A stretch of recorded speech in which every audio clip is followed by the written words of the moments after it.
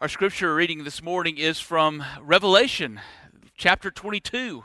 It is the last chapter in the entire Bible. Revelation chapter 22, verses 1 through 7. The sermon title this morning, Here at the End of All Things, refers to something that Frodo said to Sam after they had destroyed the ring on Mount Doom at the end, near the end of the Lord of the Rings trilogy. They thought that they were going to be destroyed there on that mountain, but little did they know that in many ways in their lives, what they thought was the end was really just the beginning.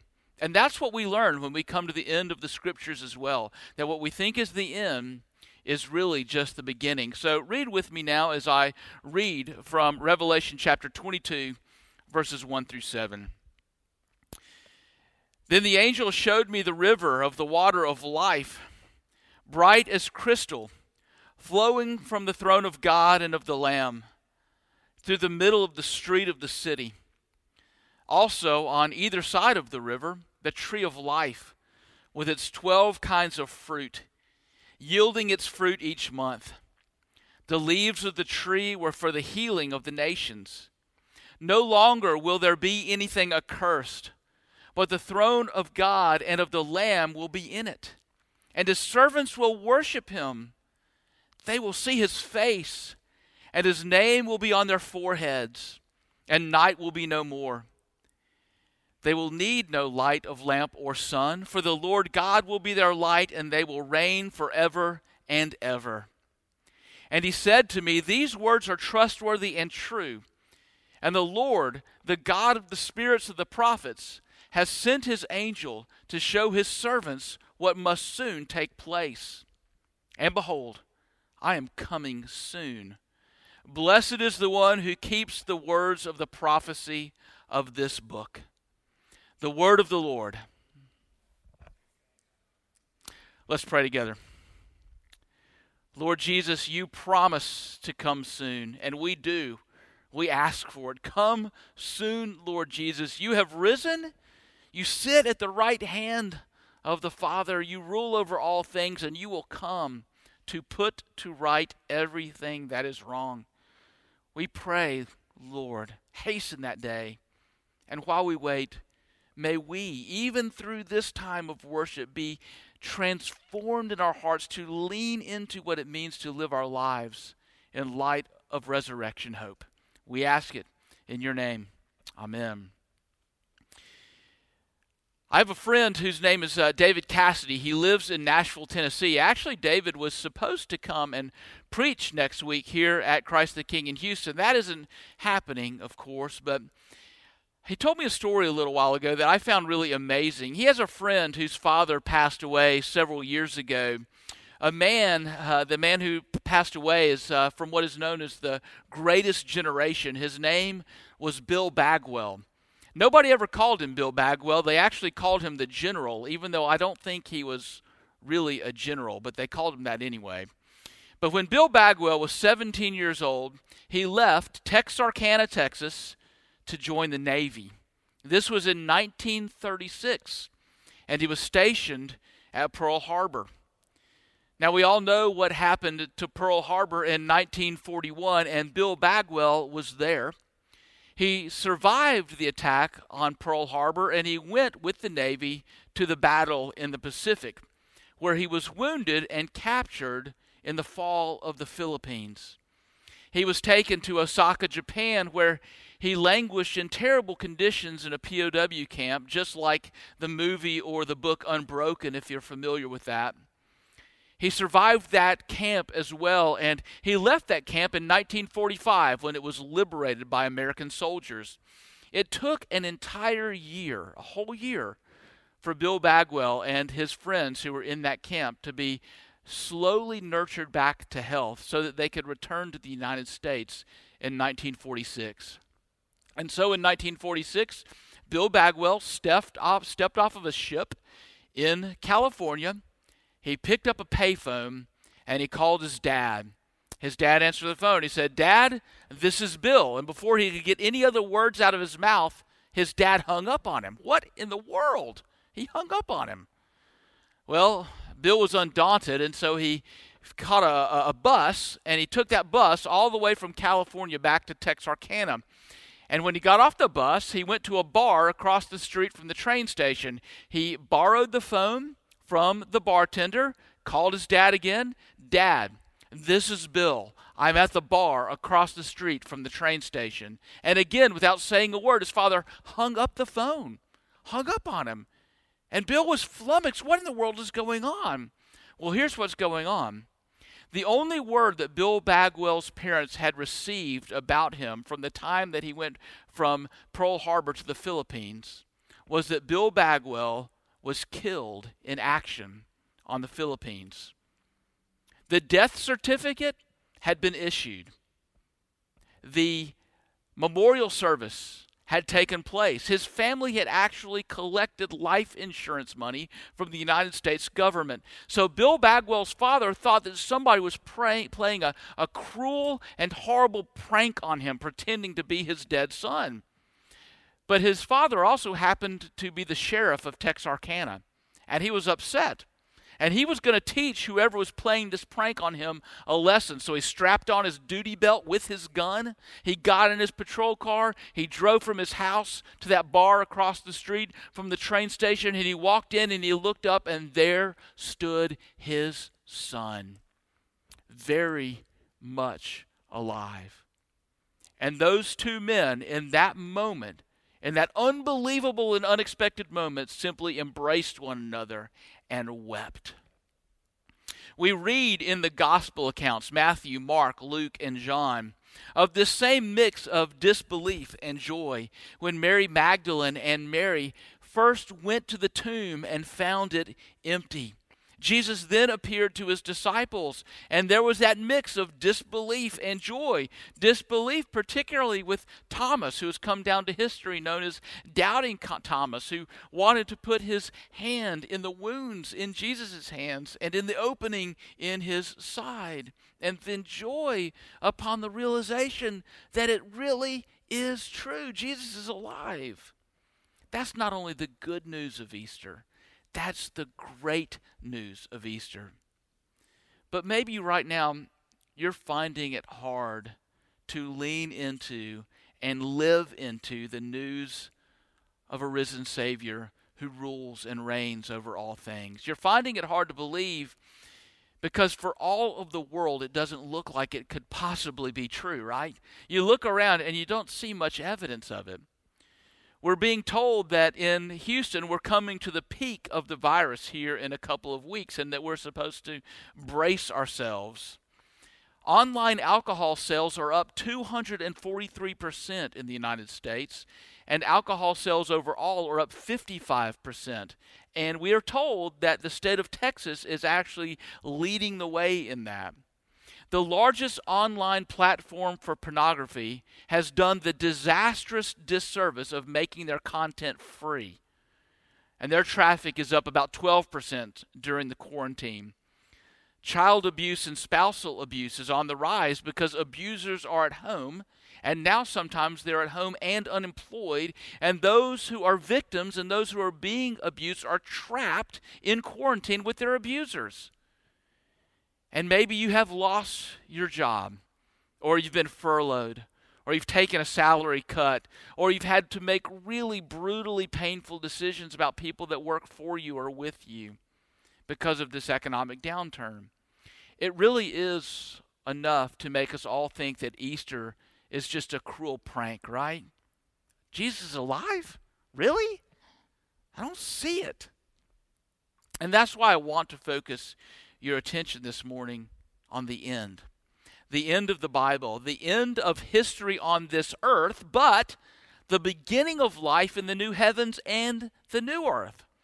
Because through this beautiful vision of the future, we are called to new hope in the present. Through this beautiful vision of the future, we're called to new hope in the present. Now, if I had time this morning, I would have read all of Revelation 21 and 22. It's the culminating scene of Revelation's portrayal of the full and final defeat of Satan by our risen Savior, Jesus. Satan being destroyed in the lake of fire in Revelation chapter 20, and then everything becomes new. New creation, new life, new relationship, and new vocation. Our call, your call if you're a follower of Jesus Christ, is to lean into this new hope and then to live your life now in light of it. And the first manifestation of new hope is new creation. Verse 2 in Revelation 22 mentions the street of a city, down the middle of which flows a river of crystal clear water. Now that city is beautifully and graphically detailed in chapter 21 as the New Jerusalem. And before I go further, I need to remind you a little bit about the type of literature that the book of Revelation is. About a year ago, I preached a sermon. Our pastors actually preached a sermon series through the book of Daniel. If you want more information about that, you can go back and listen to some of those sermons. But briefly, Revelation belongs to a type of literature known as apocalyptic. That's actually a technical term. It's not what we're living through right now. It's a technical term that refers to literature that is characterized by graphic imagery and symbolism. Revelation is, as John tells us at the very beginning of the book, a vision.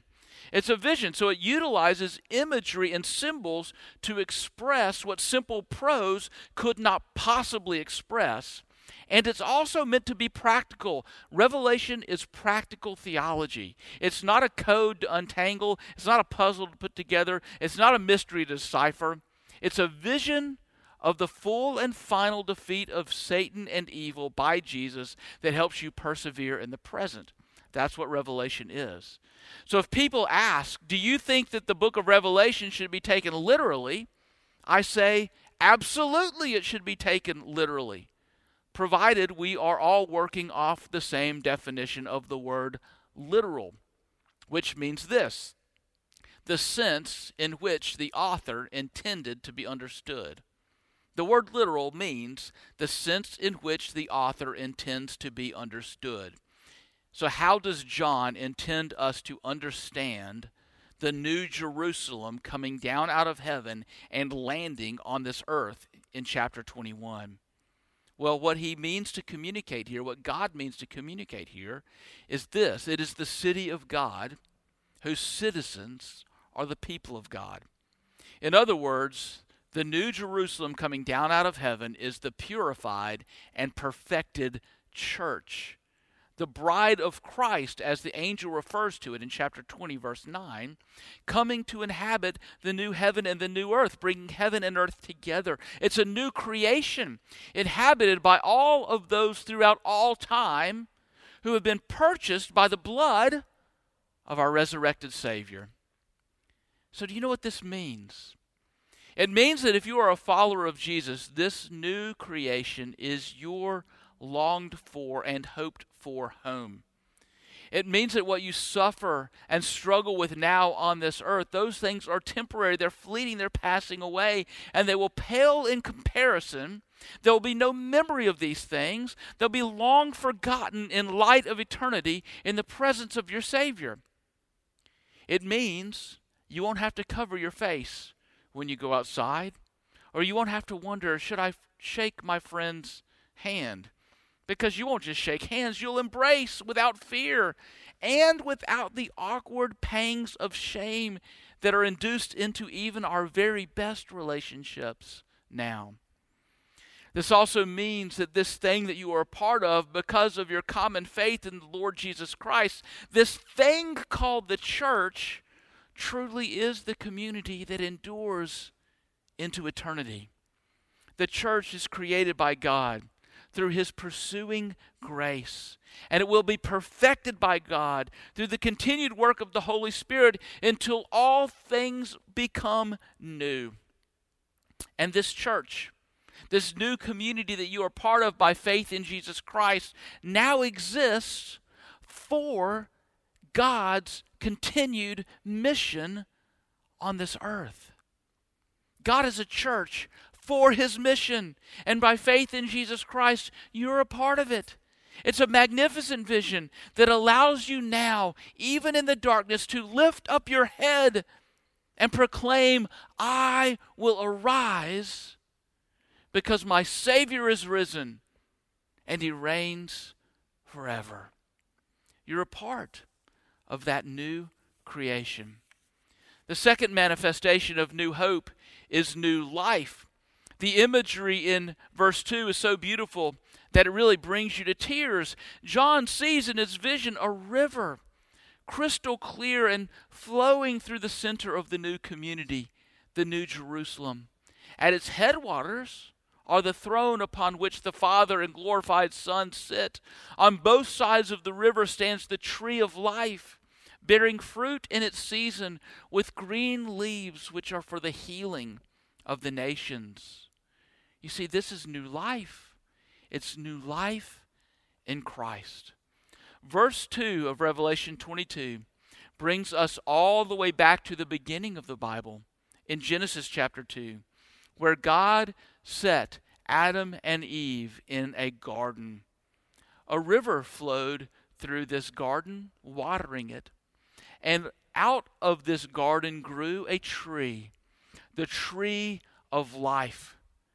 But when Adam and Eve ate from the tree that God had commanded them not to eat from, when they fell into sin by rebelling against God and disobeying his commands, God banished them from the garden away from the tree of life because he was gracious to them. He sent them away so that they would not eat from the fruit of the tree of life, because if they did so, they would be confirmed in their sin forever. But God had a different plan for them. His plan was to pursue them, to redeem them, to purchase them back, and all of their progeny, all humankind who fell into sin because of Adam and Eve's first sin. God set an angel to guard the tree of life because he is gracious. And he would not let Adam and Eve be confirmed in their sin and separation from him, just like he would not let you be confirmed in your sin and separation from him. Rather, he pursues all the way to the extent of sending his own Son, Jesus Christ. So now what? Now there's new life. Eat from the tree of life. Be confirmed in your relationship with God. Your new life in Christ cannot possibly be taken from you. It's sealed by the sacrifice of Jesus, the Lamb of God. And it is guaranteed to be true by his glorious resurrection that we celebrate on this day. There's new life by faith in Christ. Take of it, lean into it, and live by it. It cannot be taken from you. The third manifestation of new hope is new relationship. Look at verse 4. They will see his face, and his name will be on their foreheads. You can't overestimate the power of these words.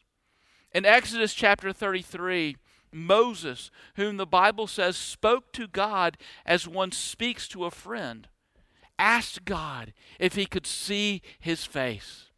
And God answered him and said, you can see me, but you cannot see my face. I will hide you in a cleft in the rock. I will cover your eyes until I have passed by you. And you may see my back, but you may not see my face. Why?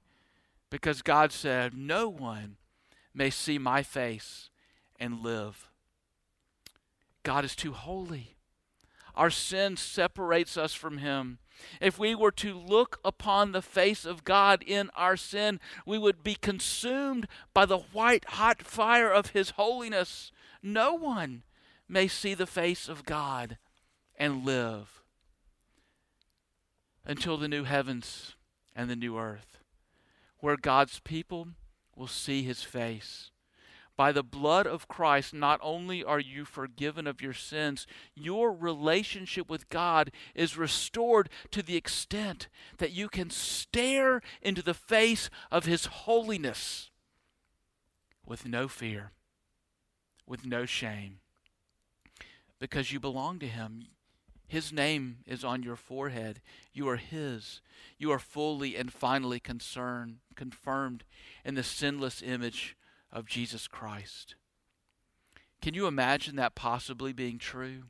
Can you imagine standing in the presence of God himself with nothing to hide? Can you imagine looking at him and him looking at you with no judgment in his eyes?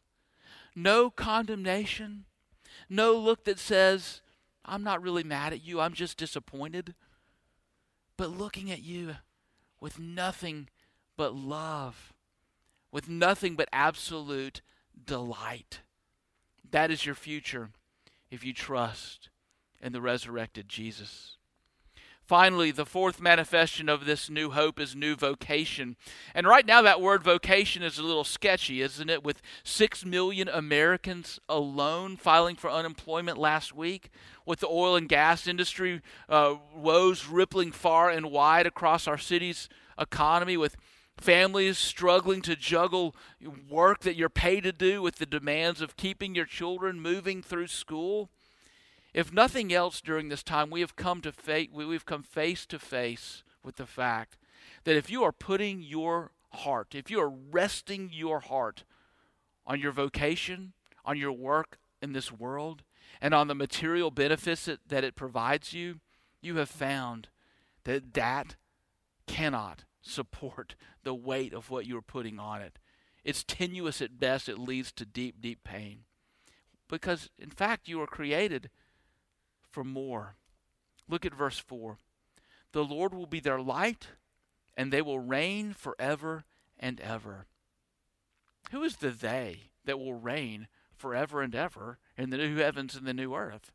Is it the triune God who sits upon the throne? They're there in that city, but the they is actually speaking of the inhabitants of the New Jerusalem. The they is you. It is all who inhabit the new heavens and the new earth through faith in Jesus Christ. This beautiful image again invokes the Garden of Eden, where God gave Adam and Eve meaningful and dignified work to do even before sin came into the world and frustrated our work in this world. It was the vocation of human beings to tend, to care for, to cultivate, to rule over the creation of God. And it will be again. It will be again. It will be again when you are not tossed around by a cursed creation that produces thorns and thistles for you when you set your hand to the plow. It will be again when you are not locked in your home due to a highly contagious virus that could only be manifest in a world that is marred by sin. It will be again when you will hug people without fear and your body will not fail you due to chronic or acute illness. It will be again when all who would seek to perpetrate evil against you or anywhere in this world will be judged and cast out, and death will be no more. And you who trust in the resurrected Jesus, will reign with God. A new vocation forever and ever. That's God's vision for your future as a follower of Jesus. But here on this Easter Sunday 2020, the infamous Easter Sunday of 2020, when we're unable even to gather together to encourage one another with those words, He is risen, it feels a bit more like fantasy than reality. It just seems so far off. It even seems unattainable. So could it be true? How can we cling to this promise? How can we lean into it? How can we live by it even when we see it through a glass dimly? Easter. That's the way. If Jesus rose again from the grave on the third day, the glorious future of Revelation 22 is sure and it is certain. If He did not, then all you've got to live for is what is right before your eyes. But the good news is this: He did rise. Those who witnessed Him went to gruesome and horrible deaths, testifying to the fact that they saw Him. They would not alter their testimony no matter what torture the world threw at them. Jesus is risen. He sits on His throne. The glorious future is set before you. Now we are called to lean into it and live in light of it. About a week ago, a good friend of mine who's a pastor in another city sent me a picture. It was a picture of a wedding that he was performing just last week. In that picture that was taken from the back, there was a vast, empty sanctuary, a bride and a groom, and a pastor, him, who was wearing a mask and standing 6 feet away from them. 3 people plus a photographer spread out at a safe distance in a place where hundreds of people were supposed to be gathered, where hundreds of people were supposed to be witnessing a joyous and amazing event, where hundreds of people were supposed to leave that event and go to a big party to celebrate that event. Now it was 4 people in a room, at least one of whom was wearing a mask and you couldn't even see his face. Now there will be a party for that bride and groom. Somewhere down the road, when it is safe again to gather, they'll repeat that ceremony in that sanctuary, and they'll all leave and they'll all go celebrate that wedding, that marriage. But until then, this is true. The full reality is already confirmed. These 2 people are husband and wife. Reality is confirmed. The celebration is deferred. That is your life today. If you bow the knee of your heart and you put your faith and your trust in Jesus Christ, the resurrected Savior, all that is promised to you and held out for you in Revelation 22 is your reality. It is confirmed by the resurrection of Jesus, the full experience of it. The celebration, the party, the wedding feast with the Lamb, well, that's deferred. But it will come. It will come.